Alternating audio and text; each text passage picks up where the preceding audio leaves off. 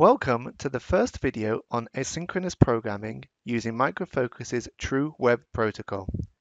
This is the first in a set of tutorial videos about using asynchronous development techniques and APIs in your TruWeb scripts. In this video, we will briefly go over asynchronous programming concepts in JavaScript and how they can be used in a TruWeb script. In the following videos, we will show examples of common use cases for the built-in asynchronous APIs. Before continuing, please make sure that you are familiar with the promise concept of JavaScript, as this is a prerequisite to understand the rest of the video. Each stage of the script is defined as an asynchronous function using the async keyword.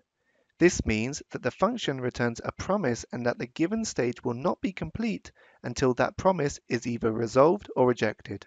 Let's add a new web request to the Advantage Online shopping website.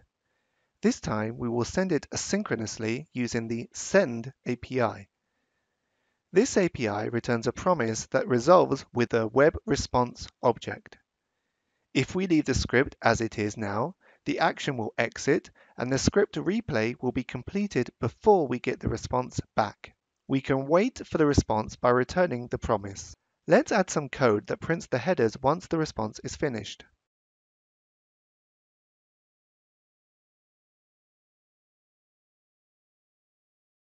We can see that the headers are printed correctly. Now we can add a log statement after the web request and see the flow. We can see that the new log message is printed before the web request has been sent. This is because in JavaScript, all the synchronous code runs before the asynchronous code. We can achieve the expected behavior by using the await keyword on any asynchronous command returning a promise.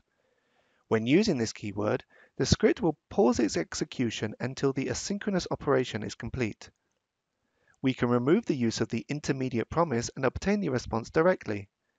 This behavior is different from using send-sync because it will allow other asynchronous operations to complete before continuing the script.